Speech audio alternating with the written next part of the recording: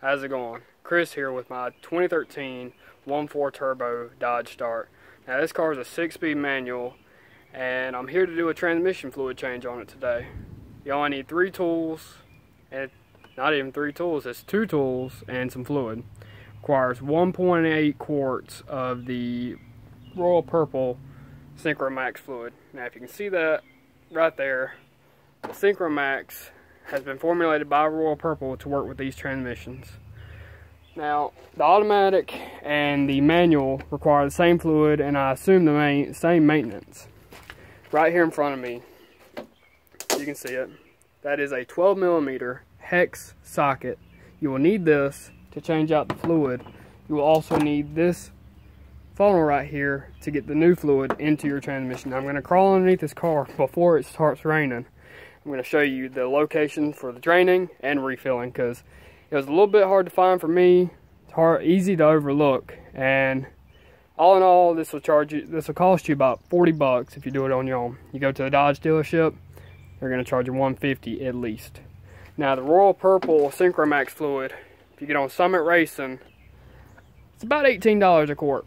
Now that's not bad considering the Dodge fluid is $32 a quart.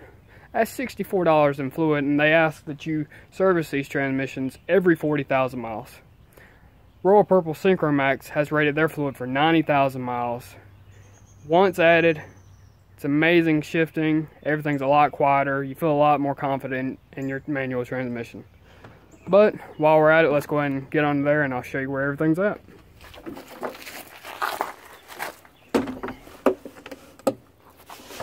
Alright. I do have the cover off already, so it's going to be very easy to spot the location. As you can see, right here is your hex drain plug. And if you look right up above it, right back, I'm going to try and get a picture. Right up above it, on the right side of the CV axle, is your fill plug. Now it's a rubber plug, you pull it right out. You're going to run your fill tube up above this, out into the fender well.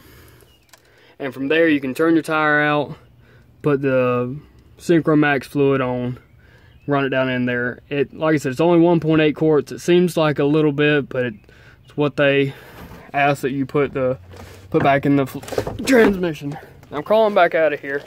I plan to be posting more videos, so keep in tune on my 2013 Dodge Start. Thanks for viewing.